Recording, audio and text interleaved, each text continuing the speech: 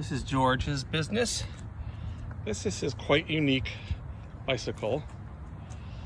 As you can see, he's got quite a nice long bed trailer.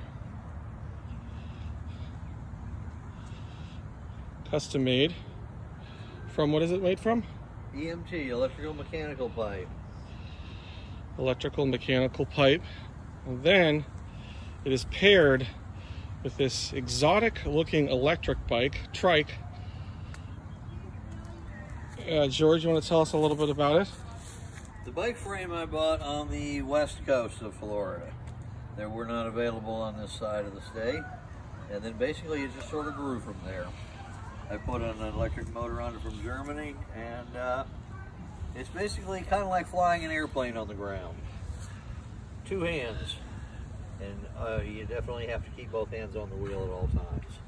Wheels. Can you take me through a little bit of the gearing that you have going on here? The seat's from a 1934 Harley hardtail that I had to convert to fit a bicycle, because needless to say, bicycles don't fit motorcycle seats. How about all the braking and so forth? Okay, yeah, this is your turn signal here, which is on. There you go. All right, and then horn and cruise control. This is a part of the gearing. I got 32 forward gears. This is front derailleur, this is rear derailleur. The front is up here, the 3 gears up here, and then there's 10 more in the back, which makes 30 gears altogether with this cog.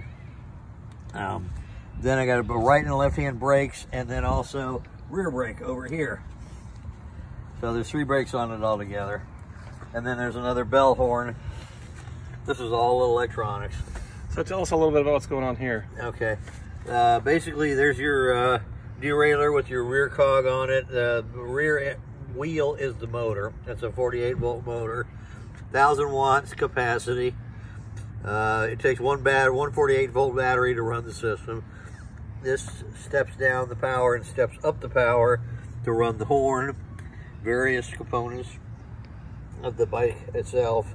And then there's a computer that runs everything. Where is that located?